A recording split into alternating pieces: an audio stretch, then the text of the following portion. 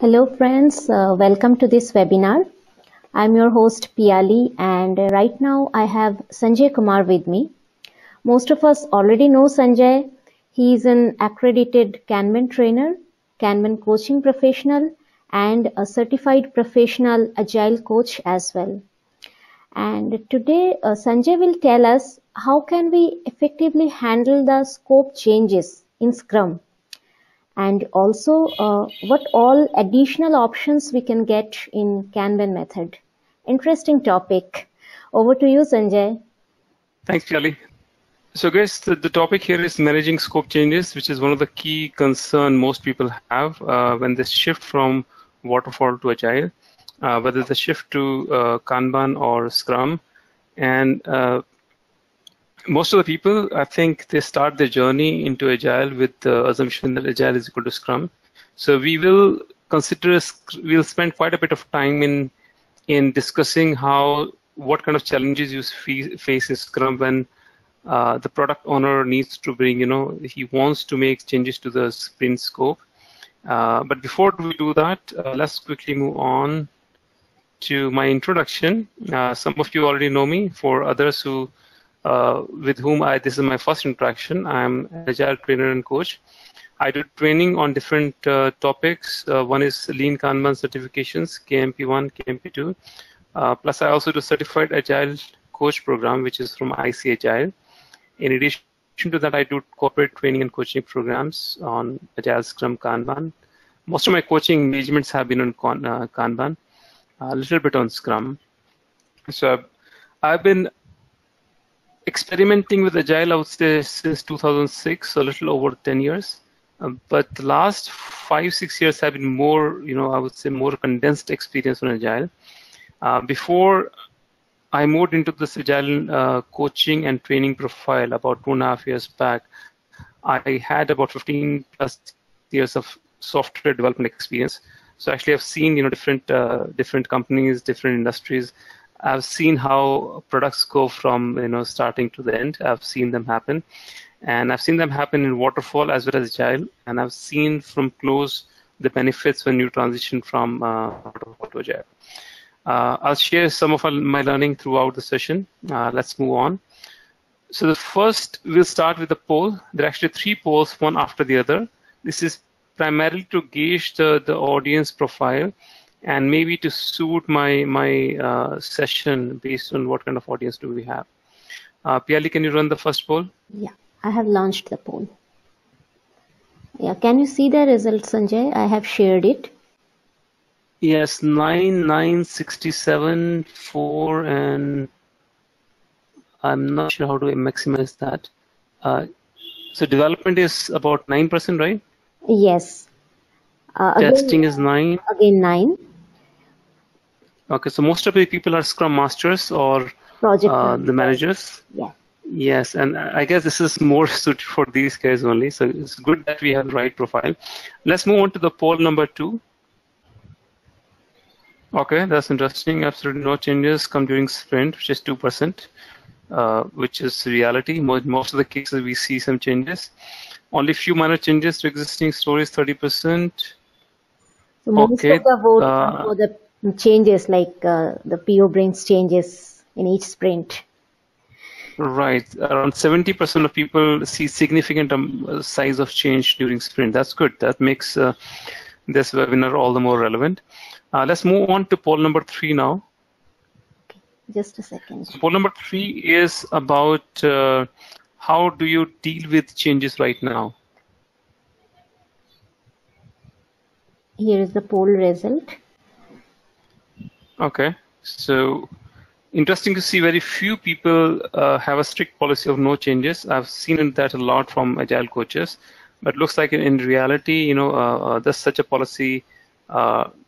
Either people find it irrelevant or it does not find any takers. And then we have accept small changes but no new stories. It's good. Accept changes and new stories only if they are small enough. Accept changes and new stories only if they're urgent enough. Okay, that's good. That's good.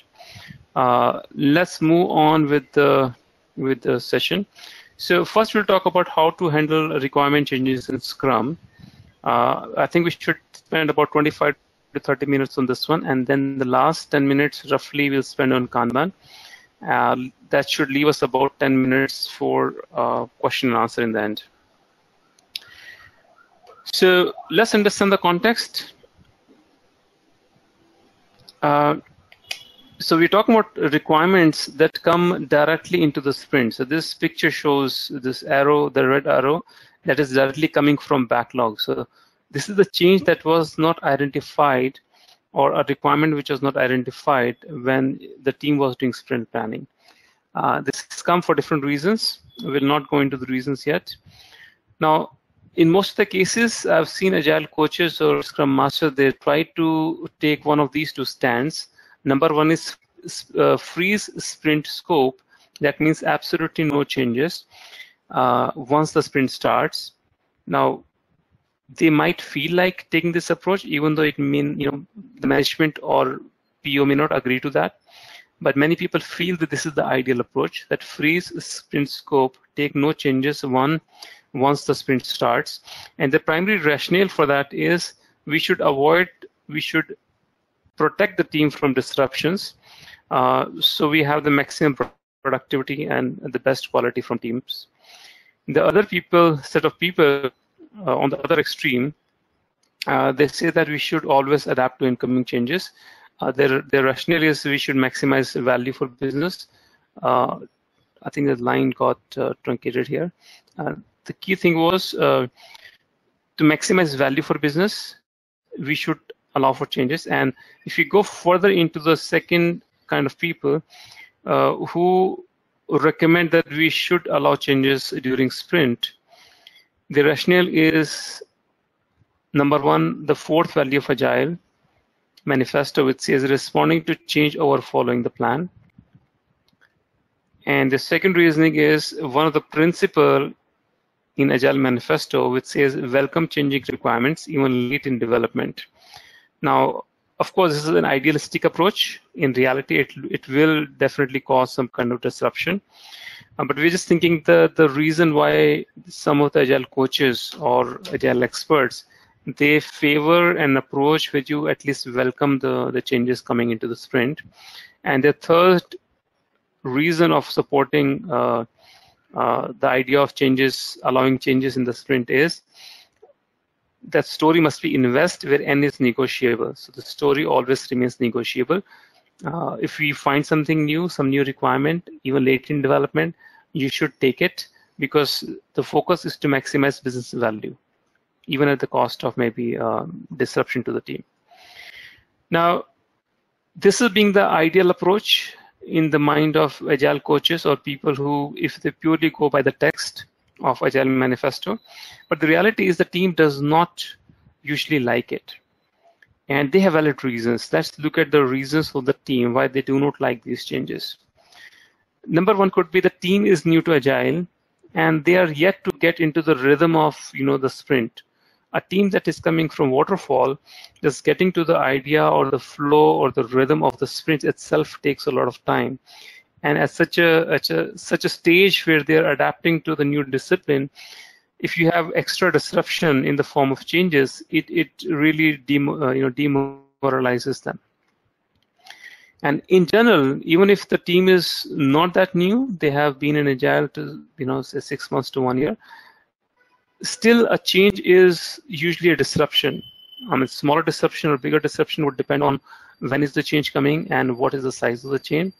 But typically a change, if it's of significant size, it slows the team down because it requires some planning and replanning.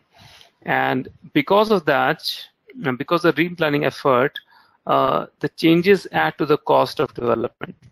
Imagine a developer who was working on a story which was pulled, which was part of the scope during sprint planning, and the developer started working on the story on, let's say, day first or second, and on day 3 or 4, a product owner comes and says, don't work on the story, work on this new story. The developer may not mind working on the new story, but the reality is whatever effort he spent on story number 1, that effort is sort of wasted, at least for this sprint. It will not add to the velocity. Right. And if the amount of disruptions are significant enough, it pushes the work towards the end of the sprint, which makes the last few days really, really stressful for the team. I've seen that happen a lot. And of course, it has an impact on velocity, as we discussed during the changes. They add cost to the team, to the development. So we discussed two approaches. One was absolutely no changes, and the second approach was let all changes flow in to maximize business value. Now we'll discuss the third option. The third option is, you can say, we are in the zone of that gray. It's not black and white. We are in the zone of gray. And that option is, let's see, basically, we negotiate. And who needs to negotiate? We need to have a negotiation between the dev team and the product owner. On one side, you have PO's concerns. On the other side, you have team's concerns. So the negotiation should be to balance out those two concerns and reach the decision that both sides agree with. To me, it sounds very fair that you're not just overriding one person's concerns by the other person's concerns. If we always allow changes to come in, basically what you're saying is PO's concerns are more important than the team's concerns. Whereas if we say no changes at all, that is the case we are saying the team concerns of avoiding disruption or maximizing productivity and quality is more important than the PO's concern of maximizing value. And usually the Scrum Master should be the person who negotiates, at least until the team has reached a state of maturity where they can themselves carry on this negotiation with the product owner. So negotiation for balancing two different priorities, as we discussed. I'll allow a few seconds for you guys to quickly go through this. On one side, we have the business focus, which is run by the product owner. On the other side, we have the team's focus. All right. So when you have the negotiation happening between product owner and the team, there are some guidelines how to run that negotiation. The first thing is, what is the value and the urgency of change? How significant, how valuable is that change? Is it just because product owner is in the habit of bringing in changes and expecting the team to accept changes all the time? Or is there some real business value? And that also relates to point number 2. What is the source of change? Is the change coming from customer, or has the change at least been verified with the customer in terms of business value? Because I've seen in a lot of cases where the product owner or the business analyst, they did not spend enough time in understanding or refining requirements. They take it easy before the sprint starts. And while the sprint is in progress, they suddenly, they start thinking about it. They start, evaluating different pros and cons. They come up with changes. So those changes, we have to maybe look at that. We need to probably revisit in retrospective and see how we could avoid those kind of changes, which are mainly because of lack of proper value discovery. The third point is, the change you have to evaluate in terms of what is the size of change and what is the timing of change. For example, if the size of change is just a little bit of change in acceptance criteria, let's say modifying the acceptance criteria or adding a new acceptance criteria in one of the story, it's small enough that the team might find it okay to finish in the same sprint. The other concern is the timing of change. Is the change coming on day 2 of the sprint, or day 5 of the sprint, or day 8 or 9 of the sprint? If the change is coming on day 8 of the sprint, even if the change is small, a small change in the acceptance criteria, it might still be very difficult for the team to finish it without any additional impact. So overall, we have to see how is the impact of the change on the entire sprint goal. If there is a significant impact, we have to avoid that. And in extreme cases, the team may recommend that the product owner to cancel the sprint if things have changed too much. Now, once the team practices this policy of negotiating change with the product owner, with time it may happen that the team may evolve. The policy might take shape, which sort of guides the team about what kind of changes are allowed, what kind of changes are not allowed. Now, this is not, I would say, a recommended policy, which I'm listing here. It's just an example of what the team might come to after, let's say, 5-6 months of running Scrum. It's just a sample policy. So the policy of the team, an example could be they accept change only when it has been confirmed with the customer. They accept change only when the change aligns well with the value proposition of a story in the sprint, meaning you're not drastically changing the story itself. You're just adding some, changing the acceptance criteria a little bit, not too much. The key thing is the dev team feels confident.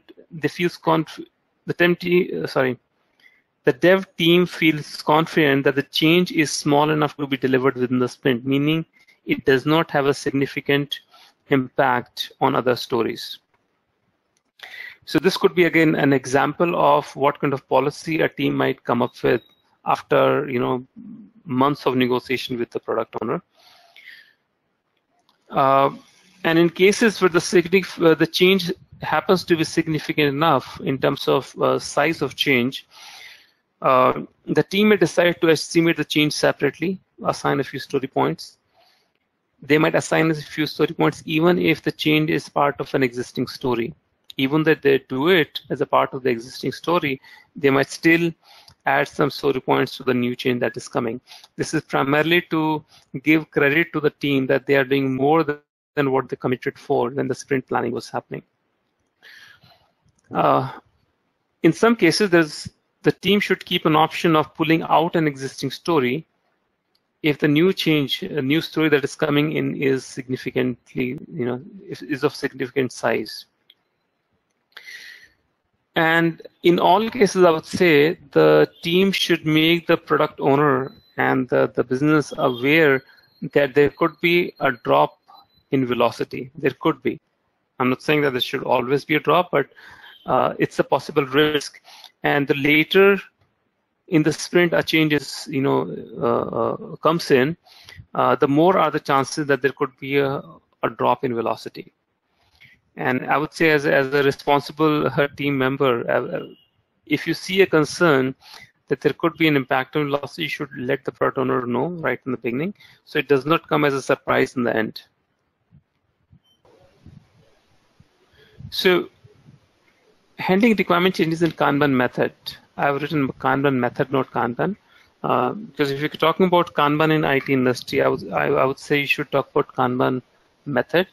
If you're not talking about Kanban method, then people are generally holding on to a low maturity definition of Kanban. Now, as most of you must be aware that in Kanban there is no sprints. There is a continuous flow of work, and mainly because the continuous flow of work, what happens is there is no deadline on a batch of items like it is in Scrum. So Kanban is more flexible to accepting change. Now that being said, I would really warn teams against a policy where you accept all the changes all the time without any discipline. So I would say that a team needs to still have a discipline of how or when to allow changes inside the system, inside your Kanban system. Now, to compare how change works in Kanban compared to Scrum, let me take an example of very similar example on Scrum first. Then we'll see exactly same example on Kanban. So assume a team which has a velocity of about 5 stories. Now you could assume the 5 stories add up to about 20-25 points, but let's say roughly about 5 mid-sized stories. That's their velocity for a 2-week sprint. Now on Monday morning, what the team would do is they would pull 5 stories from the backlog. So what you see over here, ready, this is more like the sprint scope, you can say. Now this is the status as on Monday morning, right after your sprint planning. Your entire flow is empty. There's nothing in the flow because you're starting a fresh batch of 5 stories. Now let's say the team follows this normal pace of work. By Thursday afternoon, Thursday midday, there are good chances the situation could be very similar to what we have right now, where let's say one story has gone to testing. In some cases, it could be 2 stories have gone into testing, but very rarely because it's only the 4th day. And there could be the other 4 stories could be in progress. In cases where the Scrum team is mature enough, they might put a WIP limit on number of stories, so they may pull only 3, not 4. But I'm talking about most of the teams. I would say more than 60-70% of the team, where the situation could be more like, you have 4 stories pulled in. Now, if a product owner comes with a new story on Thursday afternoon and asks the team whether they can accept this change or not, as we discussed before that, it should be a negotiation between the team and the product owner whether change should come in or not. Now, along those lines, let's say a very reasonable question the team might ask the product owner would be, can it wait? Can this new story wait until the next sprint?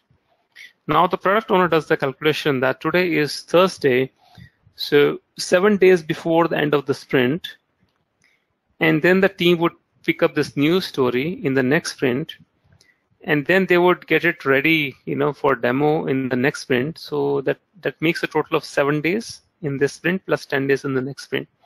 Product owner sees that this story will be done approximately after 17 days. And let's say the story is urgent enough that he doesn't like this idea of waiting for 17 days. So product owner might say, I think it's urgent enough, you should pick up the story in this sprint only.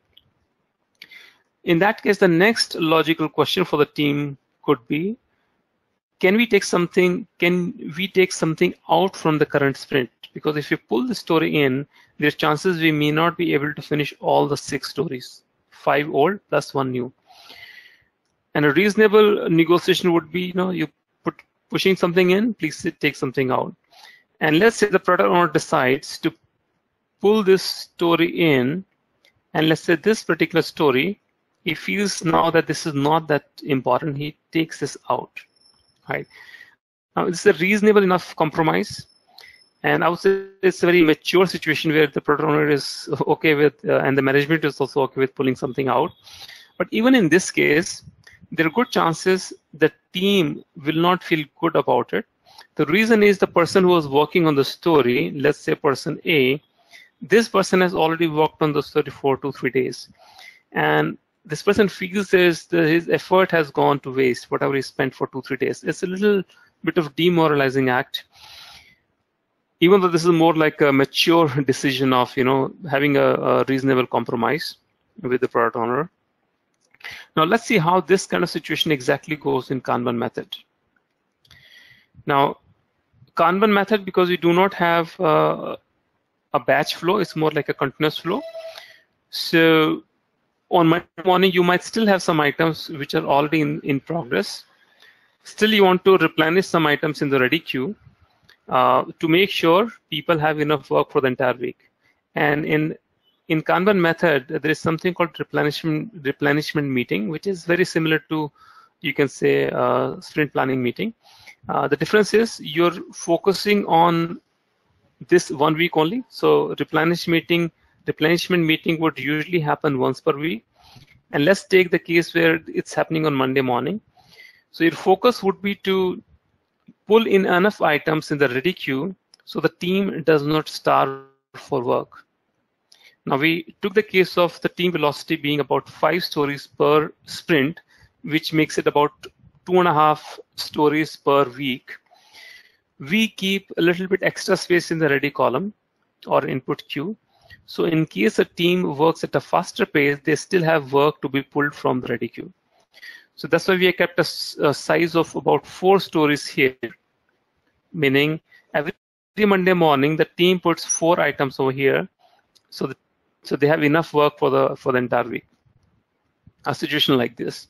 So by the end of replenishment meeting, that could go on for about 1 hour, let's say, assuming you are first doing grooming of each story and then putting them in the input queue. So this is situation on Monday morning, and we move on to Thursday afternoon. Now, there are good chances by Thursday afternoon, which is about 3 days later, the team might have pulled 2 stories from here, right? Actually, the stories got pulled from the top.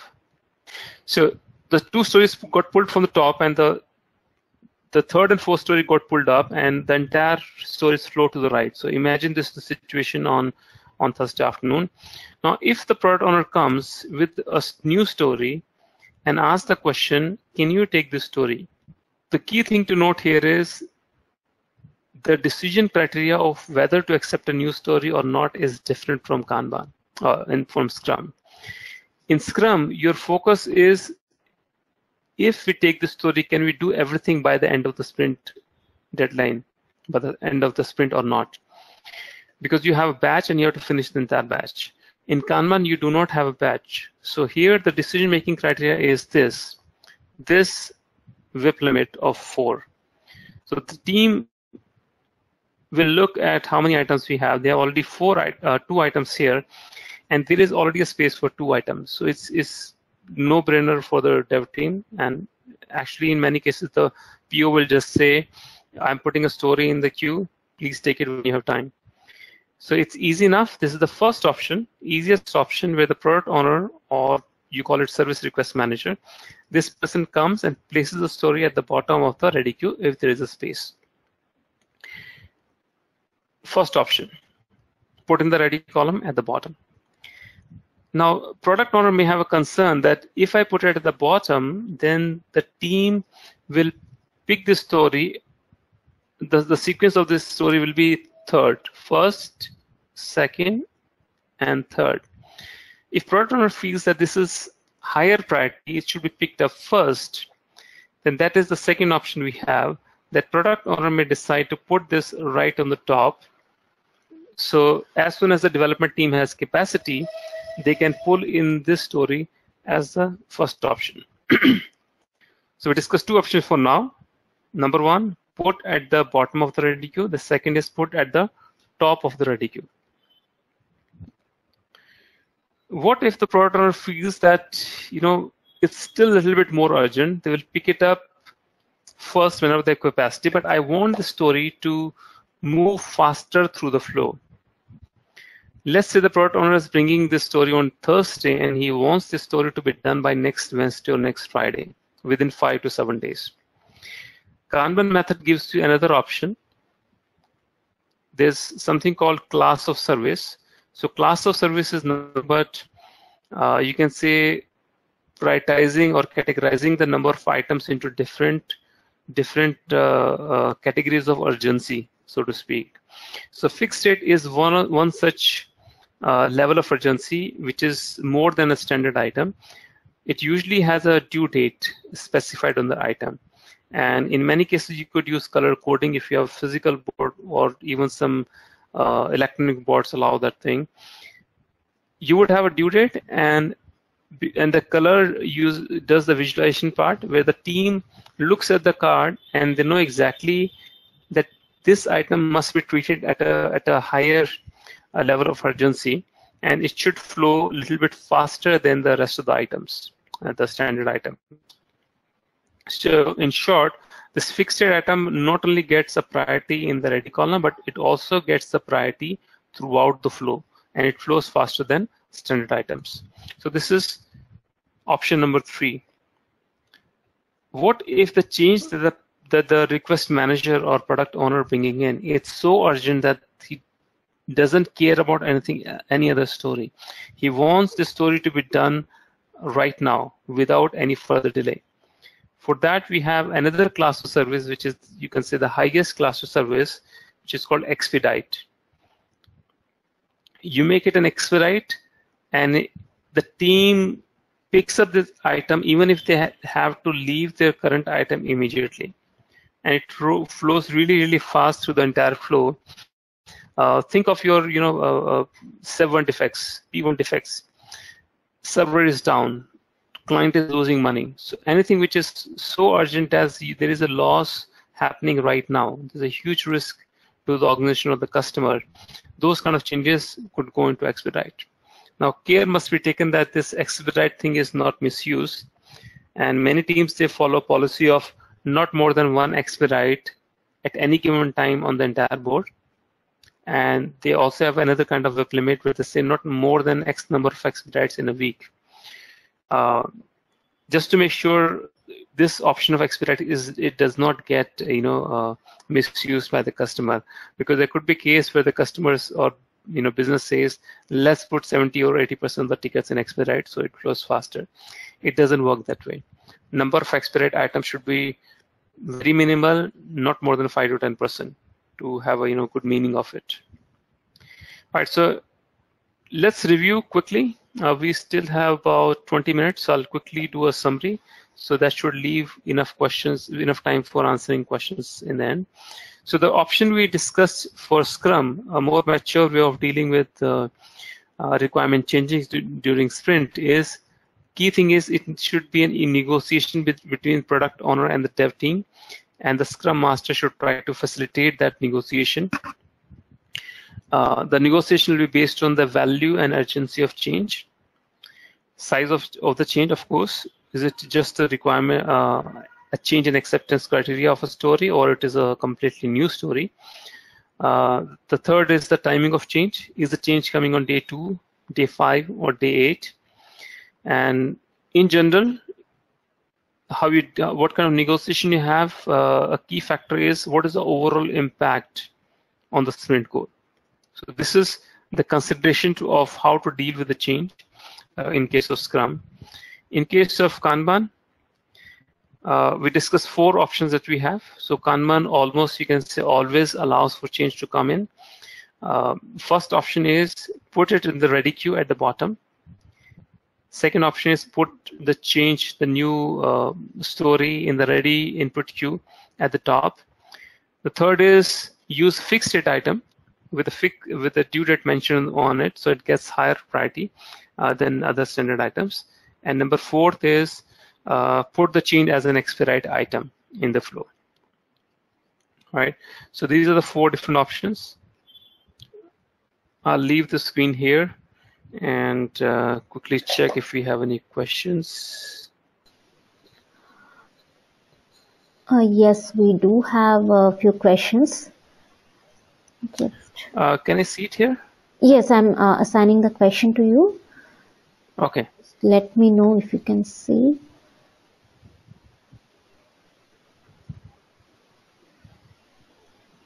Can you see the question?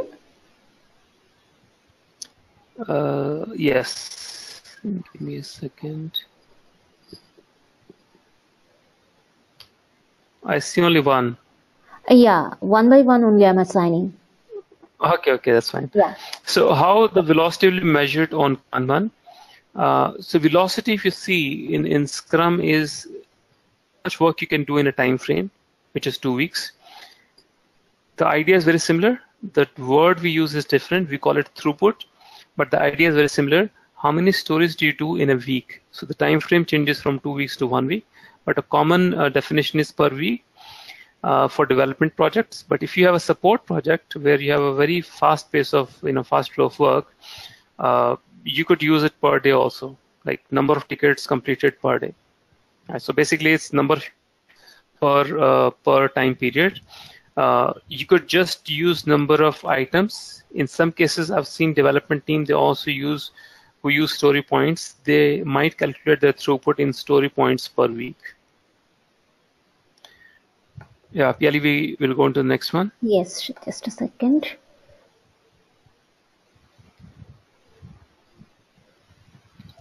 Is there a possibility that we can swap a story which is already in progress? So basically shelve the code of the story which is in progress and pull up the new story, which can still fit in the scope of sprint. So we discussed that option. That's definitely an option. So the first question you will ask the product owner. Let me go back to the screen. Yeah, so this option we discussed for Scrum. So the second case we discussed was if the product owner cannot wait, he really wants to push the story in. A reasonable question to ask the product owner is, can you take something out, right? And if the product owner is ready to take something out, that's definitely a valid option. The point I was making is, even if you take something out and somebody has worked on that story, they feel little demotivated that their work, the effort they spent for on that story for a day or two, that is going to waste because it will not add to this particular sprint. I hope that clarifies the question. I'll move on to the third one. Is Scrum best suited for dev projects and Kanban for maintenance projects? I'm sorry, but I really hate that question. Or there's a huge misconception about Kanban. Now, the reality is Kanban works well for maintenance projects and Scrum is not well suited for maintenance project, but that does not mean that Kanban cannot be used for development projects. Most of my coaching engagements in the last 1 year, they have been on using Kanban for development projects. Actually, even right now, I'm helping one of the startup company to transition from their ad hoc process, which was sort of, I would say, improper version of Scrum, because in startups the pace of work is the flow of work is too fast, and Scrum finds it difficult to manage those changes in sprint scope all the time. So they were using some poor version of Scrum.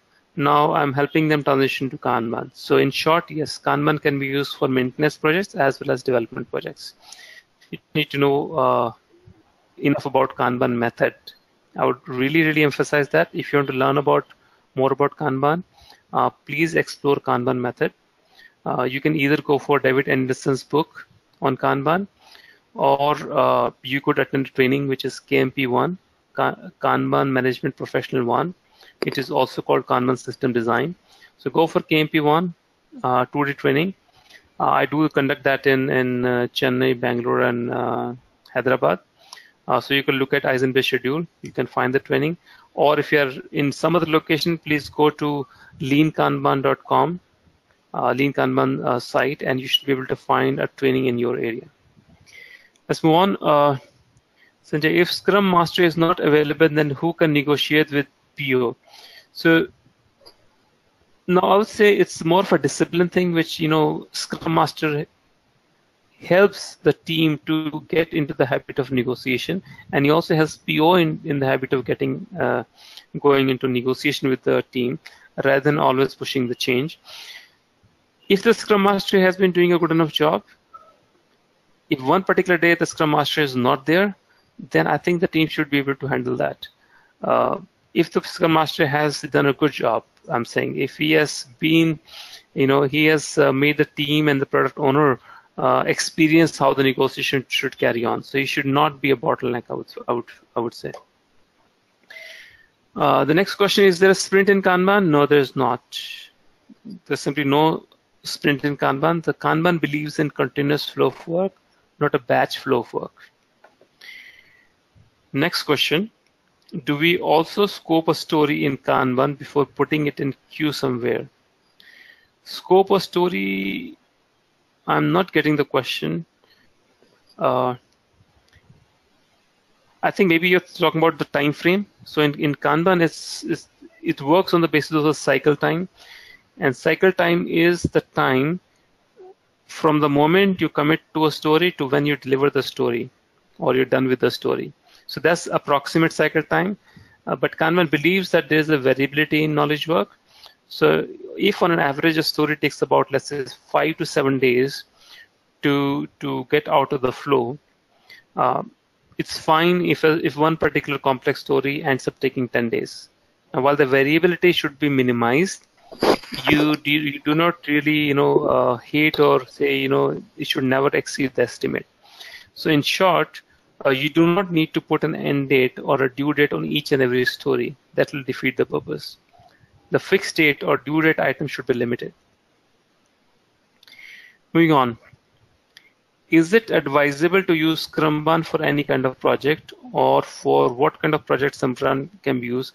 Now, Kanban is a very confusing term for some people.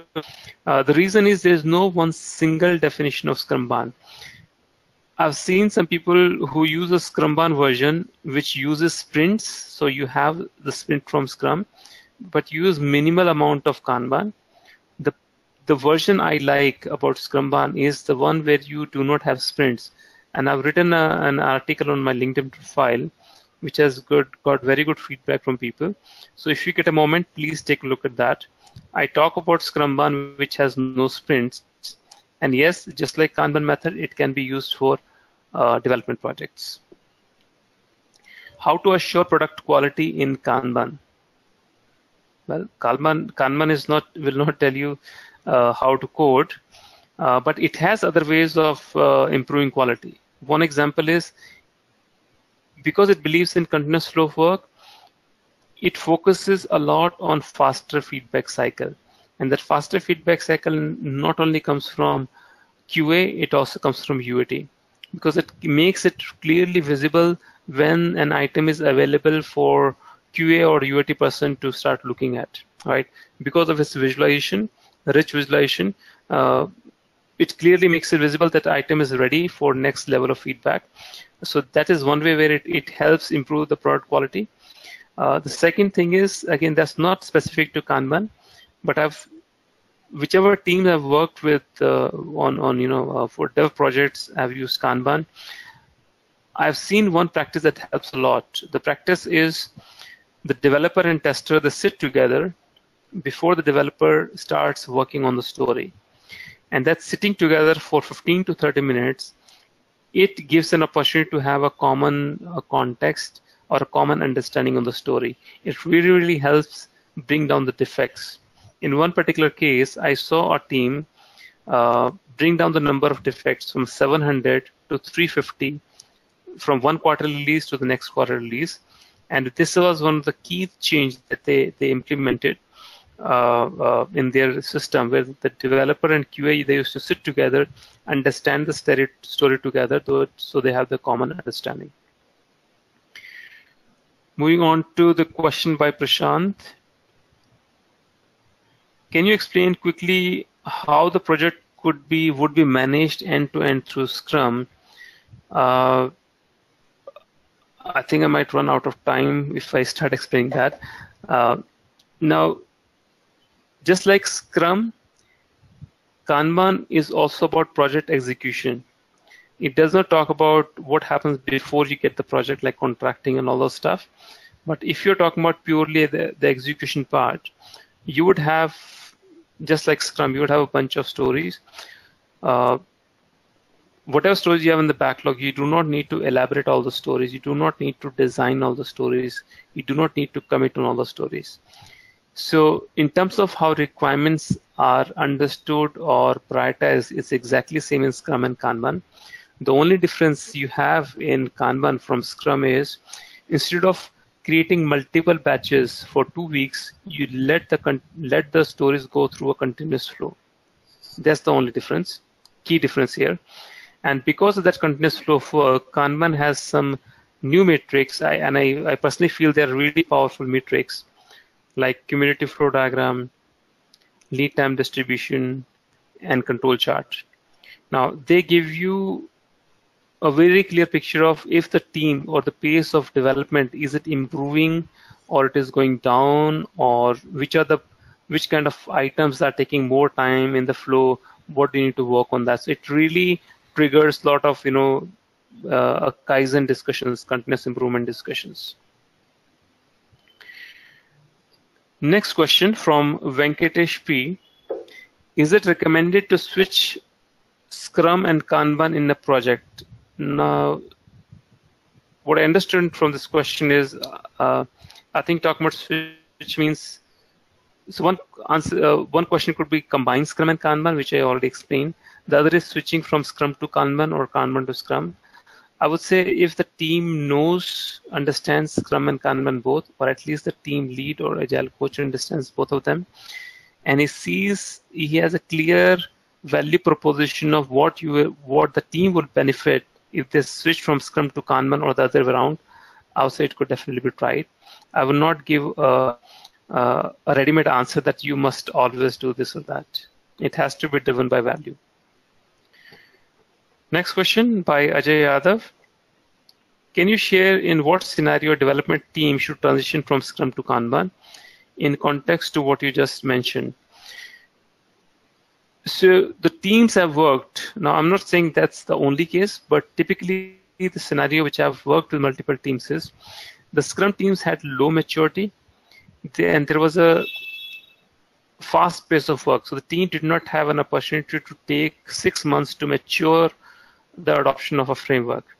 Now, Kanban believes in evolutionary change. In multiple teams I've seen, the team started doing Scrum, but they were somehow not able to mature. It could be possibly because of lack of guidance on Scrum, but they were not able to mature to a more mature, Scrum team, and they had this disrupted flow where they were either not able to finish all the stories, or let's say they were not able to handle the fast pace of requirement changes. So wherever you have, I would say, some dissatisfaction and key dissatisfaction from Scrum, then I would say you can definitely explore Kanban because it's a more adaptable and more flexible approach to doing the project. If you're happy with Scrum, I would say stay there. I mean, you don't need to necessarily change to Kanban. Your decision should be driven by some value proposition. All right. Okay. I think this probably is going to be the last question. Yes. What are considered? It was the end time. Yes. What are considered to good design practices for development in Kanban? I would really keep it separate. Design practices doesn't have much to do with Kanban. Whatever XP practices you have which help you write better code, they all can be utilized in Kanban. And I would say in many cases, most of these practices, the XP practices, they can be even used for waterfall project. It's just that the team needs some level of maturity before they go into XP. So I've not seen a waterfall team trying XP practices, but a Scrum or a Kanban team, both would benefit a lot from XP practices. Clearly, that ends from my side. I'll just share the calendar that I have. Yes, sure, please. So this is my details. Mainly the LinkedIn profile you can check. Just note that it's SUNJY Kumar, not SANJY. So if you go to my LinkedIn profile, you should be able to find lots of blogs on Kanban, and there's one on Scrumban, and there are a few on Scrum also. Take a look at them, and if you have any question, please drop me a message on LinkedIn. I'll be happy to respond to you in a timely manner. And these are the upcoming trainings. I have one coming in Hyderabad. It's actually starting day after tomorrow, so it might be pretty short notice for most of you. Friday, Saturday, Sunday, Certified Agile Coach. And then I have a bunch of trainings coming up in Bangalore. One of them is on Kanban, KMP1, December 9th and 10th, and which is Saturday and Sunday. Monday, Tuesday, we have KMP2. I rarely do a 4-day program. This is my first one, which is KMP1 and KMP2 right after one another. So see if you want to learn more about Kanban. I would say if you just do KMP1, it should be good enough for you to get started with Kanban. KMP2 you can probably do after 3 to 6 months once you have gained some experience on KMP1. And then I also have a Certified Agile Coach in Bangalore, happening on December 22nd to 24th, again from Friday to Sunday. Kelly, that's all I had. Back to you. Yeah, thanks Sanjay for your time, and thank you friends for joining us. As Sanjay mentioned, he keep doing the KMP1, KMP2 and Agile coaching sessions in different cities. And yes, December 9th and 10th only we do have the KMP1 program in Bangalore itself. You can check all the details in the training section of eisenbridge.com. And regarding this session, we will be sharing the recording and all the SEO details in next 2-3 days in our discussion forum, because we need to take care of some editing and other things of the video. Once it is up, we will email you Whoever is joining us, they can have the recording, and you can claim one SEU under category A from this session. Another thing I would like to share with you, the annual conference of Discuss Agile Network is scheduled on December 15th and 16th in Bangalore. www.discussagile.com, that's the website. You can check all the details. It's a 2-day conference and a multi-theme conference. We have tracks on coaching and leadership, Kanban, hybrid agile, and personal agility as well. So I'm hoping to see many of you in the conference. Let's see. So that's all from our side. Thanks once again for joining, and thank you, Sanjay. Thanks, Piyali, and thank you all for joining. Have a good night. Bye. Yeah. Good night. Bye.